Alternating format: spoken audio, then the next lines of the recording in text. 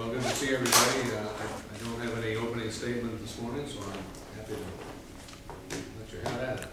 We were thinking you might have something on the primary bill. Well, obviously before the end of the day, I will. I'll have a statement, a letter that you can see, but I plan to allow it to go into law without a signature.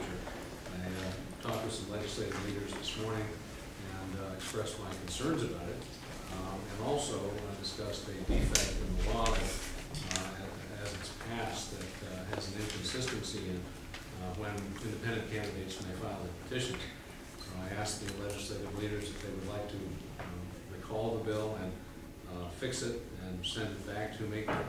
They indicated their preference is to pass another amendment in some other bill after this becomes effective and fix it there. But there's one section that says independents have to file by June. There's another section that says independents may file as late as September. So they need to deal with that in some way, and they indicated an interest in doing it subsequently. I've made it clear that I don't think it's in the best interest of our representative democracy to have a summertime primary. We've had a September primary for nearly a century. I think it served us well. The argument that this is essential to comply with the federal law is not being respected by 9 of the 11 states with September primaries. Only Minnesota and Vermont feel an urgency to change the statute. The argument that it's important to our men and women who are serving overseas is equally specious, because the testimony from military officials was that they prefer to use the latest technology, namely electronic voting, which is far more accessible and customary for communications in combat zones. It's a lot easier to send an electronic file than it is to get mail pouches in and out of Bora Bora. And I think we ought to understand that this is the 21st century, and we ought to be looking for alternatives that maximize participation.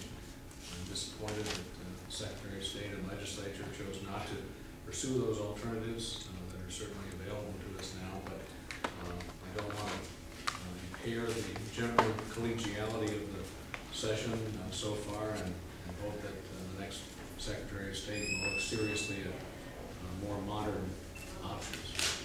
So was that sort of your main reason in opting for not vetoing it, was just not to change the tone and the dynamic so far? I think there's not much interest in the legislature in resisting it. There's strong support for it, as you know, and compared to what we need to deal with, this is really a fringe issue. What we ought to be focused on is balancing the budget, reducing the property tax burden, getting the jobs bill passed that it still hasn't shown up, but I wanted to be on my desk by the end of January, working hard to rebuild the economy of Vermont and maintain our fiscal integrity, not worrying about issues that aren't central to the well-being of Vermonters. You vetoed bills in the past that many people would consider fringe issues, dealing with pension board makeups and other issues. Why let what you consider a bad law go into effect just because they're collegiality? Well, because I think that's very important. A number of you and others have talked about the difference in tone between last year and this year, and I want to continue to work with legislative leaders on the budget issues, on the challenges for change, on ensuring that we make whatever progress we can to get Vermont back on the road to prosperity. This is not an important matter. It would set up a divisive fight at a time that we need to focus on more important issues. So we'll have one in August, and legislators and the next Secretary of State can evaluate it and make some appropriate recommendations next year. Is you been saying that there's not much interest in resisting it? Is that your way of saying you think they would override you? Well, there's strong support on a bipartisan basis for making the change. So. What is your impression then of when the independents get defined? Well, which one would prevail in the end? I'm not a lawyer, but I would assume that an interpretation on access to the ballot would always be made in the more generous way, so that it's likely currently they would be allowed to file in September.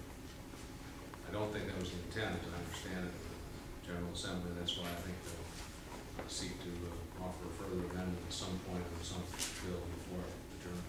You don't think what was the intent to allow independents to file as late as September? Correct. I think that, But you think that's what should happen? well, if you look at the law as it sits now, I think that's the way it would be adjourned. It's not your preference. No, I don't believe in the second bite of the apple. I think you ought to decide early on whether you're adherent to a political party or you're an independent. I mean, the word independent denotes independence from a political party. And I don't know how you decide in June that you're a Republican or a Democrat, and then a couple months later decide that you're not.